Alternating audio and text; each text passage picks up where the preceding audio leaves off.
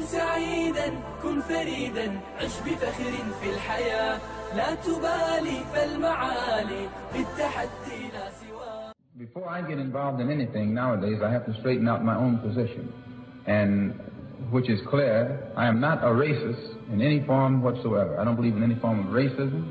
I don't believe in any form of discrimination or segregation. I believe in Islam. I'm a Muslim. And there's nothing wrong with being a Muslim.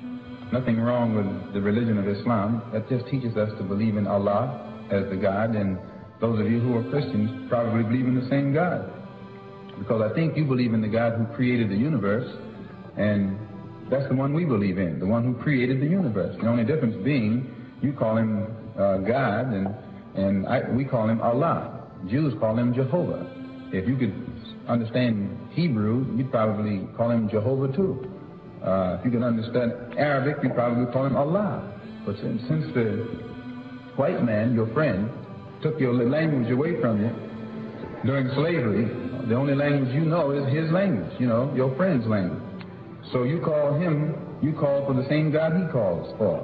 When he's putting a rope around your neck, you call for God, and he calls for God.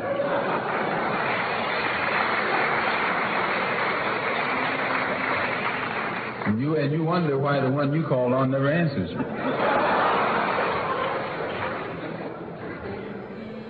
So that once you realize that I believe in the Supreme Being who created the universe and believe in him as being one, I also have been taught in Islam that one God who only has one religion, and that religion is called Islam, and all of the prophets who came forth taught that religion.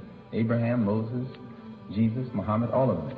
And by believing in one God and one religion and all of the prophets, it creates unity. There's no room for argument, no need for us to be arguing with each other. And also in that religion, of the real religion of Islam. And when I was in the Black Muslim movement, they didn't have the real religion of Islam in that movement. It was something else. And but the real religion of Islam doesn't teach anyone to judge another human being by the color of his skin. The yardstick that is used by the Muslim to measure another man is not the man's color, but the man's deeds, the man's conscious behavior, the man's intentions. And when you use that as a standard of measurement or judgment, you never go wrong. But when you just judge a man because of the color of his skin, then you're committing a crime, because that's the worst kind of judgment. If you judge him just because he was a Jew, that's not as bad as judging him because he's black. Because a Jew can hide his religion. He can say he's something else, which a lot of them do that. They say they're something else. But the black man can't hide. When they start indicting us because of our color, that means we're indicted before we're born, which is the worst kind of crime that can be committed. And the Muslim religion has eliminated all tendencies to judge a man according to the color of his skin, but rather the judgment is based upon his deeds. And prior to going into the Muslim world, Elijah Muhammad had taught us that the white man could not enter into Mecca in Arabia, and all of us who followed him, we believed it. And he said the reason he couldn't enter was because he's white and inherently evil, and it's impossible to change him. And the only thing that would change him is Islam, and he can't accept Islam because by nature he's evil. And therefore, by not being able to accept Islam and become a Muslim, he could never enter Mecca. And this is how he taught us.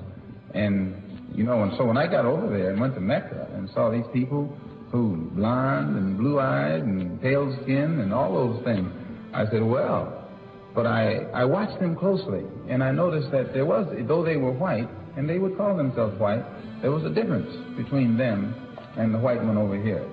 And that basic difference was this. In Asia or the Arab world or in Africa, where the Muslims are, if you find one who says he's white, all he's doing is using an adjective to describe something that's incidental about him, one of his incidental characteristics. So there's nothing else to it. He's just white. But when you get the white man over here in America and he says he's white, he means something else. You can listen to the sound of his voice when he says he's white. He means he's boss. That's right. That's what white means in this language. You know the expression free, white, and 21. He made that up. He's letting you know all of them mean the same. White means free, boss. He's up there. So that when he says he's white, he has a little different sound in his voice. And I know you know what I'm talking about. This was what I saw was missing in the Muslim world. If they said they were white, it was incidental. White, black, brown, red, yellow. It doesn't make any difference what color you are. And so this was the religion that I had accepted and had gone there to get a better knowledge of it.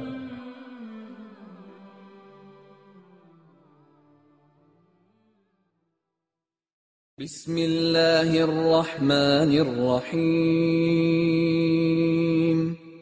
يا أيها الذين آمنوا كونوا قوامين لله شهداء بالقسط ولا يجرمنكم شنآن قوم على ألا تعدلوا اعدلوا هو أقرب للتقوى واتقوا الله إن الله خبير بما تعملون.